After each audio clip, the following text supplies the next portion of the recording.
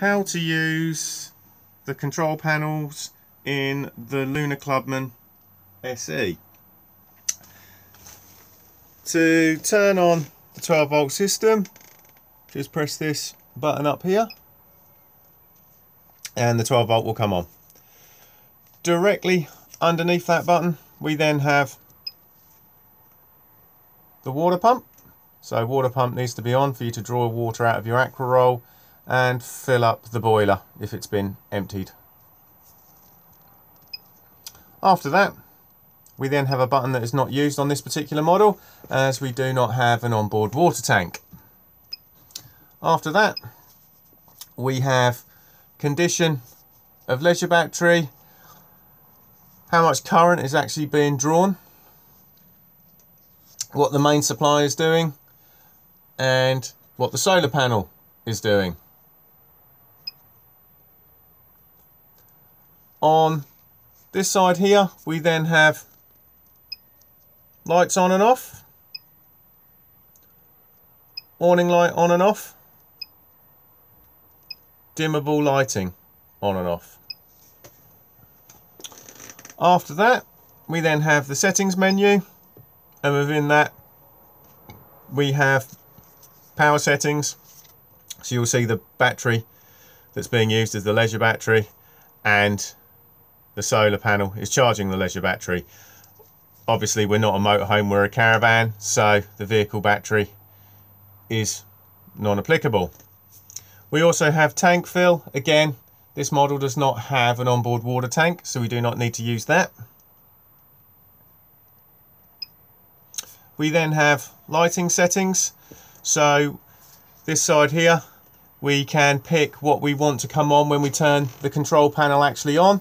So you'll see at the moment that the main lights will come on, the awning light will not, and the dimmable lighting will come on. And then we can also, at the bottom here, change the brightness of the dimmable lighting. This side here is for the lighting attendant.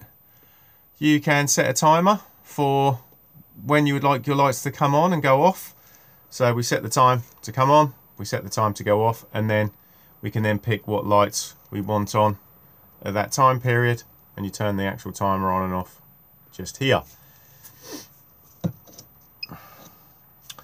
On this one here, key beeps on and off. Again, leave the water level alarm off because it's not required, because we don't have an onboard water tank. We can set the backlight level for this control panel, and we can also set a screen timeout for when you're not using it. And then we can then set time, date, etc.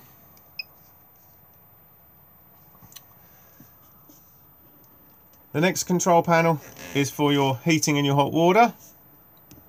With the Aldi control panel, turn it on just here.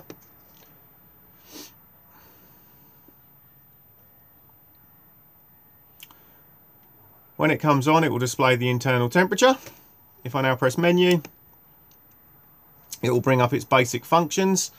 So along the top here we have the thermostat for the heating, literally plus and minus, just pick whatever temperature you would like it to be inside the caravan. And then underneath we have hot water. So hot water is now off, hot water on, and then hot water on boost. The boost facility is very handy if you are going to shower in quick succession of each other, or if you want prolonged showers. If you do perform that boost and the heating is on, it will turn the heating off because it needs to use the power to do so. Next we have power sources. So currently you'll see main supply is off, main supply using 1 kilowatt, main supply using 2 kilowatts, and main supply using 3 kilowatts. So just dependent on the ampage of the site that you're on. If you don't have mains, you can use gas.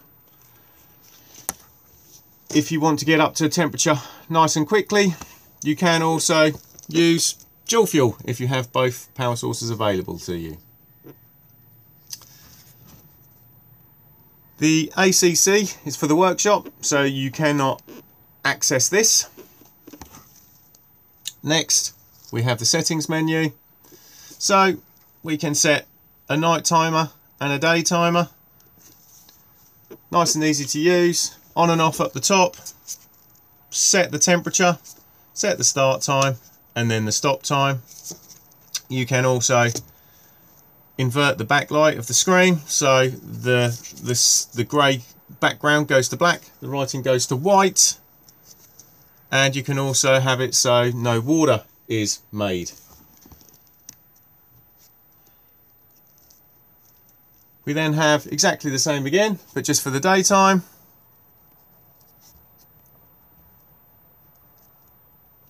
Prioritise is what the system prioritises in using during dual fuel. So at the moment it's going to favour gas over mains electricity. Most of the time you will have it so it favours mains electricity over gas. The only time you really need to swap it over is if you're on a low amp site.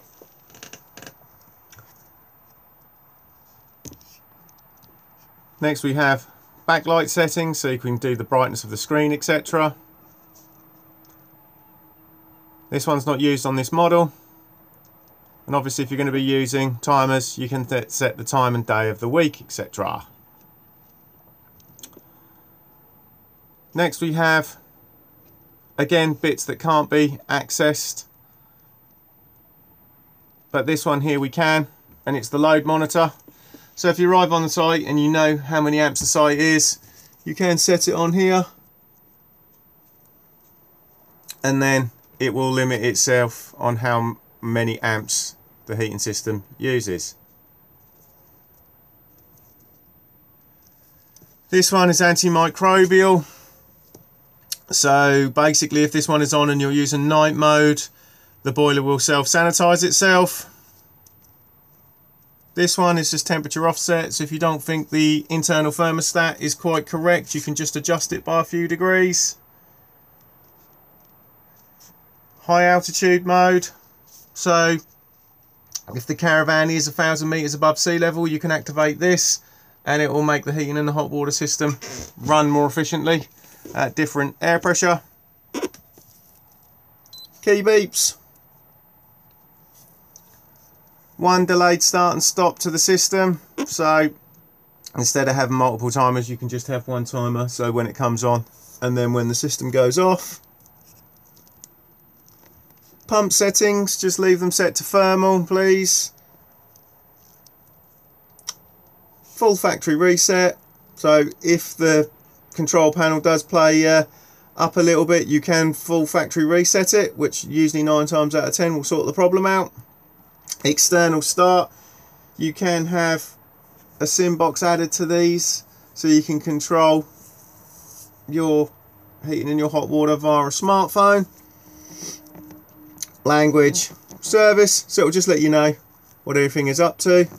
It's more for the workshop, but you can see the temperature of the glycol and the water. Installed accessories, really there's nothing in here that you need. Anything that you need has already been activated. And then background again.